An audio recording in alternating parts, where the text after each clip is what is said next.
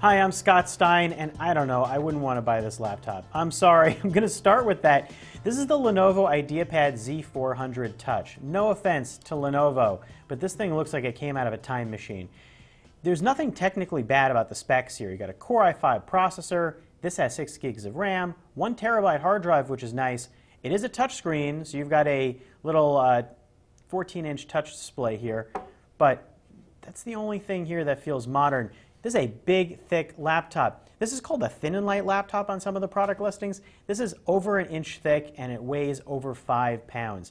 It does have a DVD drive for those who want one, but this thing's heavy. It's heavy for a regular laptop. When you want it, you have Ultrabooks out there that are $700, and you have ones that have touch screens, really good ones that are $800.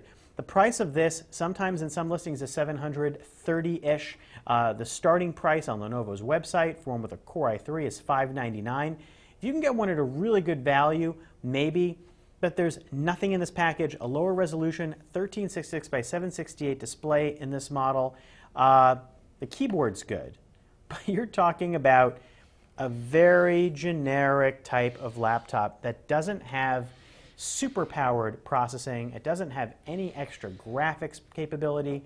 And you have an Acer M5 that is thinner than this, very competitively priced, and has graphics options.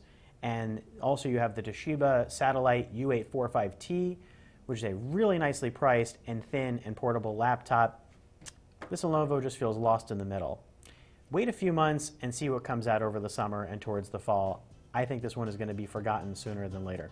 I'm Scott Stein, and this is a look at the Lenovo Ideapad Z400 Touch.